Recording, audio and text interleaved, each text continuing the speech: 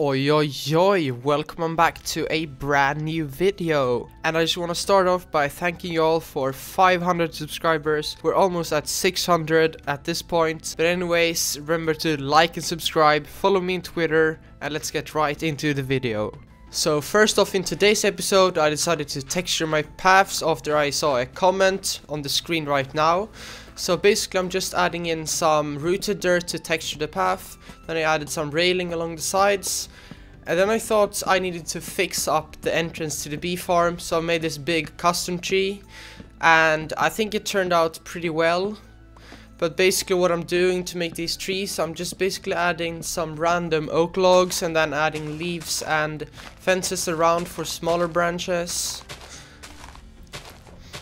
And custom trees is one of those things that just adds a lot of character to your world. Continuing on the theme of tidying things up around here, I decided to clear out this forest on the hillside. And then I thought it was a good idea to terraform the hill so it looked a bit more natural. And I'm thinking about filling this area out with fields later. And then just to keep it a bit more interesting, I worked on this cliffside right here. Guys, just look at how different this area looks now. I think it looks a lot better. I really like the slope, and this little cliffside here I'm really happy with. And so the idea here is to fill out this whole slope with a bunch of fields and then leading up to the village that we'll plan out later in this episode. On another note though, just look at how much better this looks than the last entrance. I really didn't like the archway design I had up there, so I think adding in a tree kind of like this just makes it look a bit more nice, and it also fits with the kind of greenhouse and overgrown aesthetic around here. And then I also added in some beehives right here, as you can see, and I think these really fit in well here. And down here in our lovely greenhouse cave, sort of, I'm thinking we're going to add a few more organic type farms around, so that could be sugarcane, bamboo, or even moss farm. But that will have to be for later though. And if you have any suggestions on other farms that I could add around there, please tell me in the comments below. Anyways guys, let's move on to this guy. And if you remember, in episode 3 I asked you guys for name suggestions for this guy. I got 2 replies for that. One was Flam and the other one was Bagel. And since I got Bagel first, that will be the name for this guy. And this is where we run into a problem. I don't have any name tags, but fortunately that'll mean we have to go on a really fun adventure. So let's kick things right off and do that right now. So this was the first cave I went into. I really couldn't find much here. I stumbled upon a mine shaft though, which was pretty good, but I realized I had already been in there, so a bunch of dead ends essentially. Alright, so I couldn't find anything in that other cave, so let's check this one out. We want to be careful with the creepers, for sure. Let's just run away, let's run away. I'm not sure where this leads, but I'm sure it'll be fine. Oh, there's a big cave here. That's very cool. And it looks like there's some kind of iron vein right there. That's really cool. And we are very far down now, so maybe there's some diamonds around. That would be really cool. Oh, there are some right here. Fantastic. And there's even more. But it doesn't look like there are any spawners around. I'll continue looking for a while and I'll come back to you guys. And just as I said that, there's a spawner. That's quite lucky actually. Some bones. Let's hope for a name tag. Oh, spiders. Let's be very careful here. And there's a name tag. Fantastic. Ah, spider. Let's get all of this stuff and run away quickly. Run. Now let's see if we can find our way out of here. Ah, there we go. No more zombies or pesky creepers. Ugh. And let's name this guy Bagel. There we go. Until I build a better house for this guy, I'll just put him inside of here. There we go. And bam! Welcome to the family. Alright guys, so dog names aside, I want to work a bit more on this villager breeder. Because as you can see, we have a great collection system here, but it kind of just goes off into nothing. So the idea here is to make a curing center so we can zombify these guys and then cure them to get a really good deal on our trades. Alright guys, so right about here, I'm thinking we'll have a zombie chamber. So we're going to trap a zombie in here, and then he'll kill the villager. He'll be converted to a zombie. Then we'll make a nice little curing center over here, I think.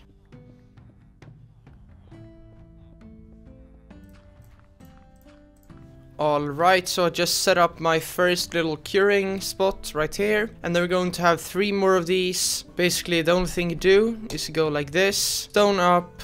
And then just another rail. Okay guys, so I'm finally done with this setup thing. And now the only thing we need to do is get a zombie in here. But we can't get any old regular zombie because he will despawn. So what we have to do is try to throw some stone to it. And if he picks it up, it's a zombie that can't despawn. So since it's night now, let's see if we can find any zombies. Can you pick up stone? That's a bummer. Stone pickers, anybody? No. Can you pick up stone, please? Nope. Oh! We got a stone picker. Let's go. Now you can follow me. Now you just need to walk into this hole, please. There we go. So what we do now is we make a weakness potion so we can actually convert the villagers. So we need 3 water bottles and a fermented spider eye. Alright, let's add the gunpowder to make this splash potion. Alright, so just a quick little tip for you guys. You can actually throw a sword to the zombie, and that means he'll kill the villagers faster. So just so I can show you guys the process, I'll actually convert 4 villagers and then cure them afterwards. There we go, 1 converted. Alright, so we got all of our converted villagers in place. So let's throw down a weakness potion and then we'll cure them with golden apples. Then we go bam, bam, bam, bam. Now just have to wait and they'll be cured. Alright, so what we do now though is we're going to make this room a bit nicer. So let's grab some materials and we'll clean up this area so it doesn't look so stony and square kind of. So first I'd like some pillars on the sides here. Oh yes, there we go. Our first villager has been converted, finally. So as you can see, he's now a villager. But anyways, I will finish up tidying up this area. So let's go ahead and keep doing that. And then we'll check back on the villagers. So for the entrance here, I would like a Gruben house. And I'll have a picture for you on screen right now. And this is basically a Anglo-Saxon kind of storage vault for food and general stuff, basically. I think that would fit really nice because, you know, I have the turf roof back on the mine entrance and also on the barn over there, so I think that would fit nicely in with the area. But let's go ahead and build that right now. And now just fill in the sides with grass. So I'm thinking I'm going to mix in some moss with the grass. So I'm just quickly going to gather up some moss. So I mostly want to get some moss around the edges here, so it doesn't look so rough, as you can see right there. Let's get some flowers on here. Now I'm thinking we'll make the ceiling out of oak stairs, just to have a nice contrast from the outside. Now I just want to make a nice path leading down here.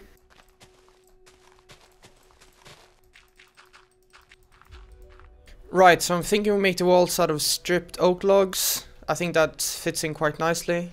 Alright, so this is where I'm currently at. I think I'm really liking this so far. Now I'd like to add some rooted dirt up in the ceiling and add some hanging roots. I think that could look really cool. Something like that looks really nice. Let's add some sign in here. And let's put some lanterns in the roof. There we go, now this area is nicely lit up. And maybe a nice flower pot right here. So this is the final result. We enter into this nice house and we got some details, roots in the roof. We got our villagers, of course, and then this leads into the actual villager breeder. And then here is where the minecart shoots up. The villagers comes through here. It's zombified, of course. Yeah, that's pretty much it for this area. So let's move on to our next thing.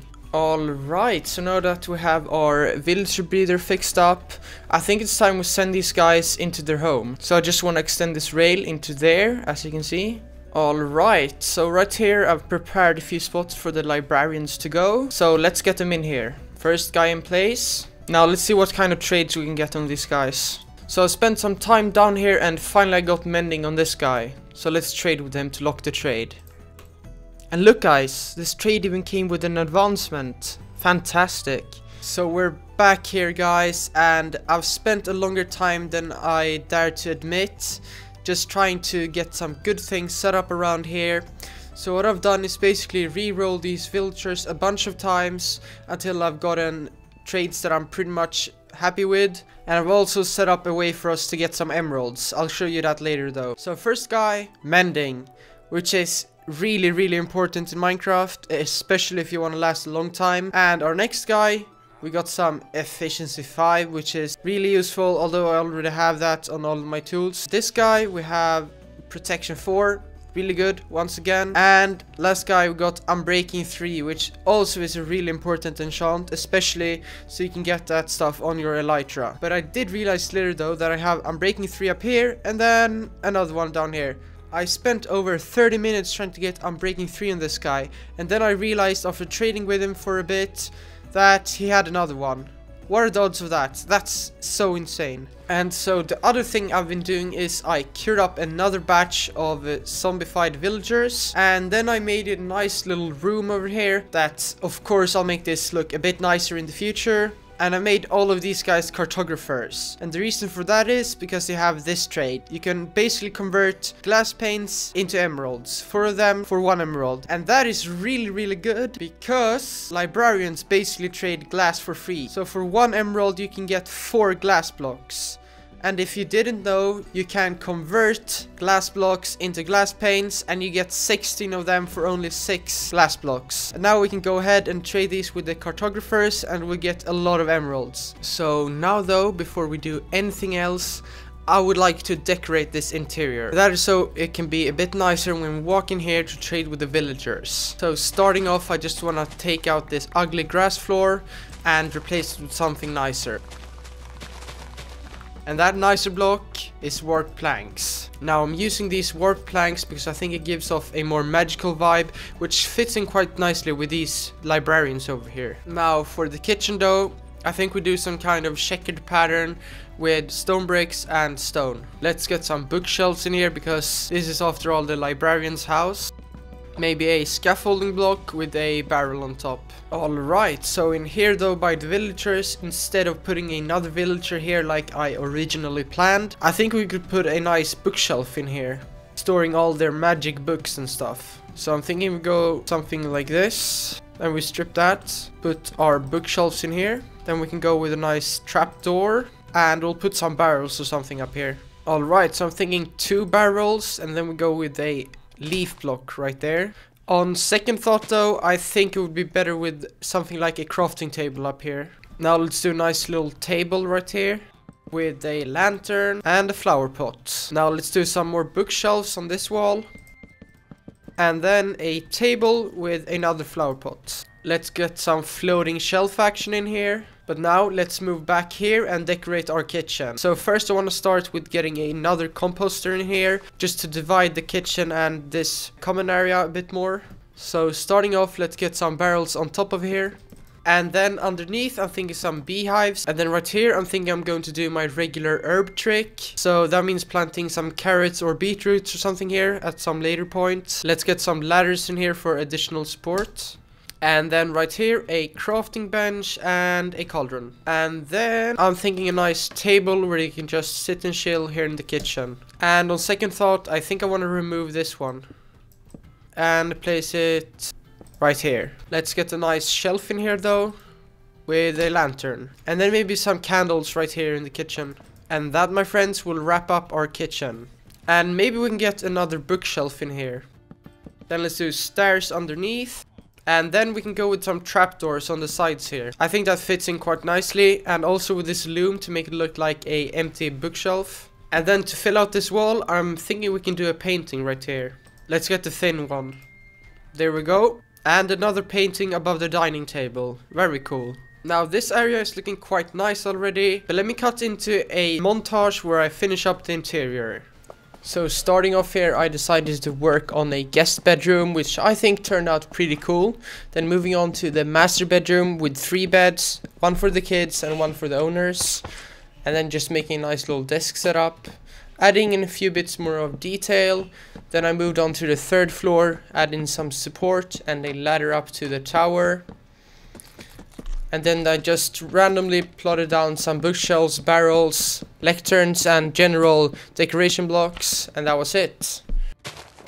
Alright guys, so I'm pretty much done furnishing up the entire house, and I'll quickly give you guys a rundown of what it looks like. So let's go ahead and do that right now. So firstly we have our very cool trading hall here. We got a nice bookshelf design, and of course our very cool villagers with the most amazing of trades there are. And then heading in here we have a nice flow section in here, and then we have the cool kitchen with our oven and our dining table of course, and our nice little herb trick that we did. Heading upstairs now, the first thing we see is this room. We got some nice curtains on the sides here. And then we have a small guest bedroom that I'm really happy with. And then some nice living areas. And then we have this bedroom. We got a nice double-sized bed. And then we have this one for children or something like that. Now this is not where it ends, because if you go up this ladder, you'll come to the 3rd floor. And as you can see right here, I just made a nice working area for the librarians, so they can work, write their books, do whatever they need to do. And then there's another ladder up here, which leads up to our tower, where you can watch the view from here. And this room is just some general storage that I made, but I still think it looks really nice in here. Now though, what I want to get to is this room, because this is going to be a bookstore, and I'm really excited for this one, because I think this will turn out really cool. So I'm thinking we start off with a nice bookshelf here in this corner, something like this, and then in here I would like some kind of reception so they can actually pay for the books. So something like this I really like. And then we can add the chair for them to sit on, right there. Then let's put a plant right here. Let's do a double tall one. And then a nice bookshelf right here. And a barrel. Some more bookshelves. And I really want this area to feel cramped. So let's do a table right here. And a shelf on top. With the lantern. And then let's do a lectern right here. And then let's do the good old loom trick to make it look like there's an empty bookshelf. And then maybe a flower pot to symbolize where they would put coins to pay for the book. There we go. And guys, that is going to have to be it for the bookstore and the whole house actually. But anyways, let's move on. Right, so moving on, I decided to work a bit on a field right here, using birch leaves or a border to the allium field. I think this one turned out pretty great, and it adds a lot of character to our world.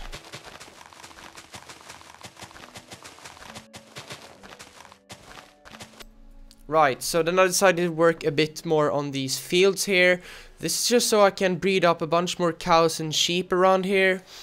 And I really like this design, using a bunch of mossy cobblestone, even moss blocks in there. And I think it overall turned out pretty great.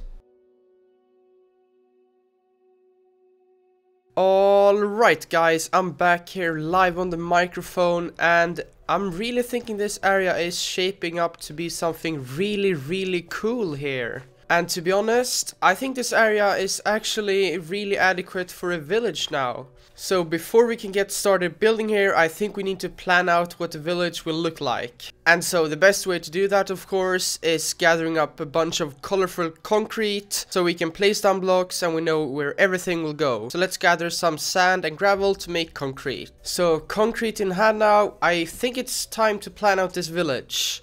So I have 3 colors of concrete right here, and I'm thinking these 3 will represent kind of how rich the house will be. So blue is for upper class, orange is middle class, and red is lower class. So let's get started on our house here right by the road, and I'm thinking this one's going to be an upper class home. Starting off with our first building, this is a tailor's home, and adding an indication of economy and profession to all of your houses just makes them feel a bit more real and realistic. Because, you know, not all towns will have a bunch of nice upper class buildings, and they will need some people working in a town, making the economy go around.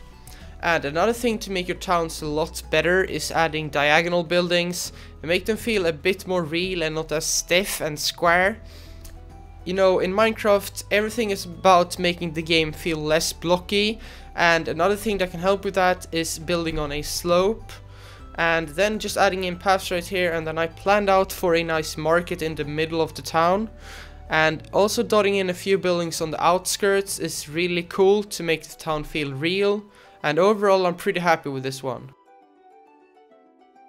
So I'm finally done planning this village out, and it's not a very detailed plan, but I think I'm going to add a few more details and extensions and stuff to all of these buildings to make them look a bit more interesting. But anyways, now I think it's time we put some signs in these buildings to give them a purpose. So I'm thinking this guy will be some kind of tailor or a clothes seller, so let's go with that. There we go. And then this guy can be a good old farmer, I think would be cool.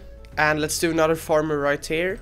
And then for this building, I'm thinking this guy will be a carpenter since he's so close to the forest. And I think I might change the class for this guy, so he's a bit more middle class rather than poor. And this building will be the smith.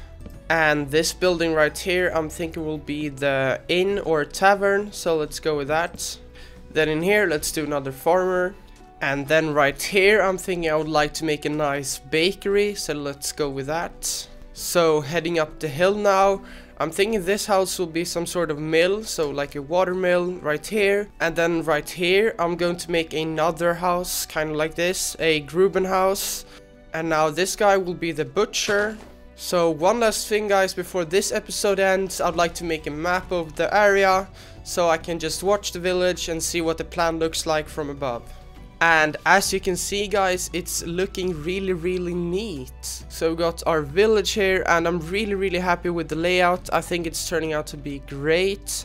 And that is going to have to be it for today's episode. And thank you guys once again for 500 subscribers and the amazing support on the other videos. But anyways, peace out guys.